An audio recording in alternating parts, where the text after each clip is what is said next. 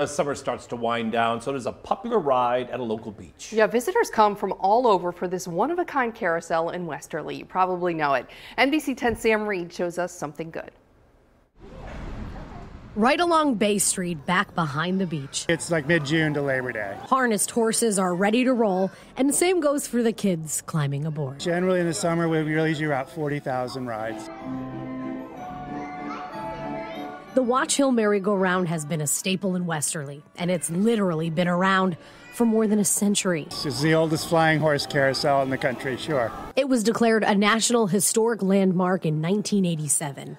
But back before then, legends of its origin had been circulating. It was the late 1800s. It was a traveling carousel that ended up staying here for the summer, and then it just kept on being here for now over 100 years, so it's pretty special. Something else that's special, the perfectly positioned ponies. I know that they were originally rocking horses. 20 of them make the merry-go-round. Saddles are real leather, the horsehair is real horsehair. And they don't make them like this anymore.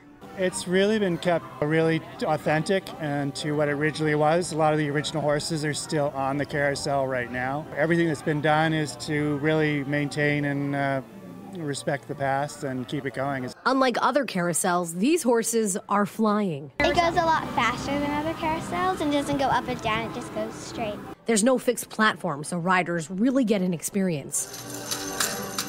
And to top it off, there's even an interactive part, grabbing rings.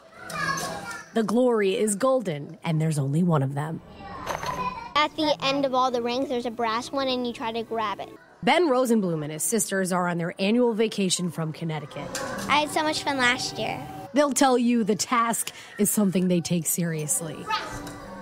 And Ben got the brass. You get a free ride. In all forms of its existence, the carousel in its entirety has been quite the ride.